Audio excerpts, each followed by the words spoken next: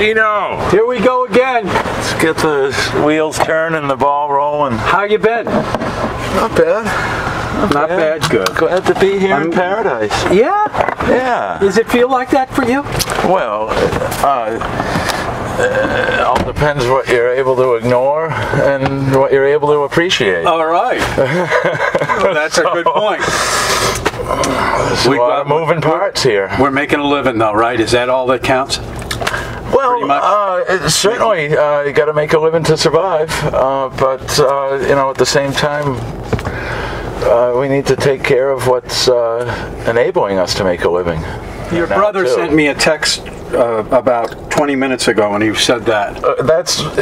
You visit with my brother. I'm going to take him for a drive around. You guys are pretty opposite on what you think. Well, we think a lot. We think alike in a lot of ways. Okay. And we've been able to set our differences aside. In what ways do you think alike?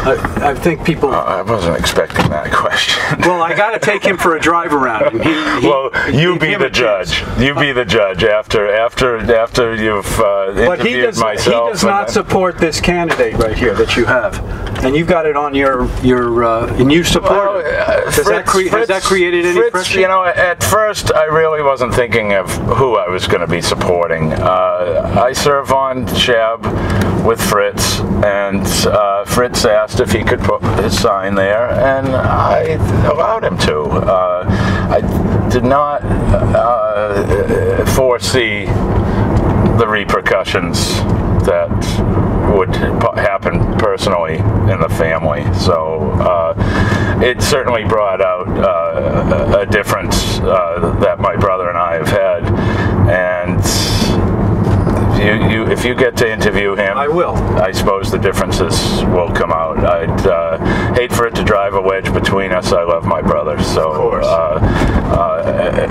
Everybody's entitled to their own opinion. Yeah. Town meeting. You want your thoughts, Andy? I was kind of drained of energy from the night before, but I would have loved to have called Article 8, and for those who don't know what it is, explain it. Article 8 being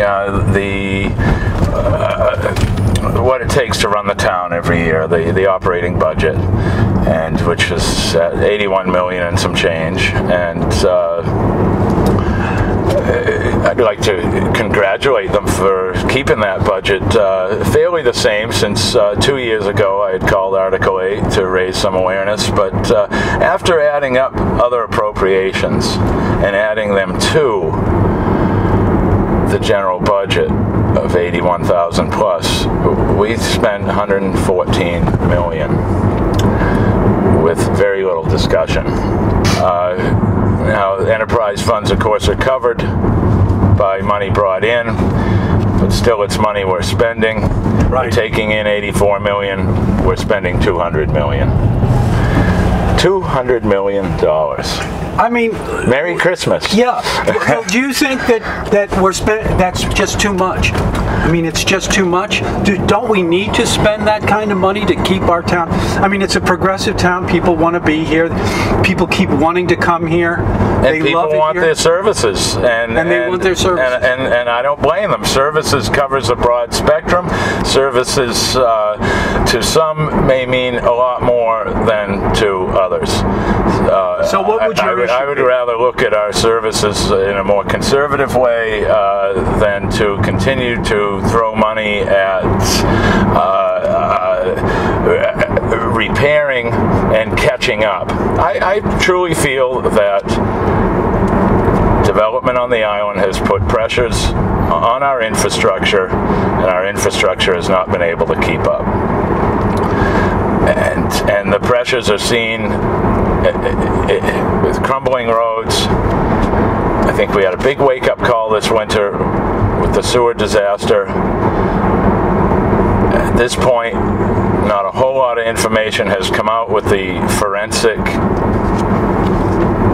investigation into why. We see a lot of vacuum trucks around cleaning out the sewer pipes. I think we're buying one, aren't we? I think we decided we do have one already, I believe. It's pretty busy moving sludge every day from the treatment plant to the landfill. Right. We could cover a lot of. We could drive around all day. There's so many issues facing us. When you look at the landfill, to me, it's simply a disaster. I was waiting to go over the scale the other day, and I saw the red, orange, fluorescent effluent seeping out of the edge of the hill, and we looked at that for years, and when they stopped putting garbage in the landfill and grass grew over it, you didn't see that anymore. It was kind of naturally capped with vegetation. And when we were ordered to mine the landfill, I think all we've done is disturb a monster waiting to break its shell. Okay. How can we remove toxic sludge, liquids, inks from the landfill? It's all it's a you think big it's not mixed gonna, bag. They were able doesn't to. it have to get out of there so it doesn't seep? Don't we need to take it out before it really does start to seep? How do you take it out? Well, I thought we were lining it.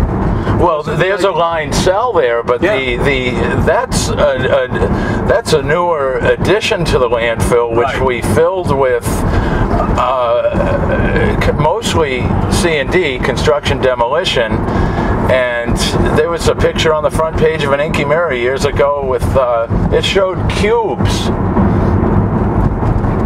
plastics burning in the landfill. The landfill caught fire, spontaneous combustion maybe, I'm not sure, but it was the lined cell. As it said it, front page news, picture of it. What you see here are recycled plastics burning in the lined cell. Well, if they're recycled and squared up in a cube, why are they in the cell? That's not recycling. And there's a lot going on behind that hill that we're just simply not aware of.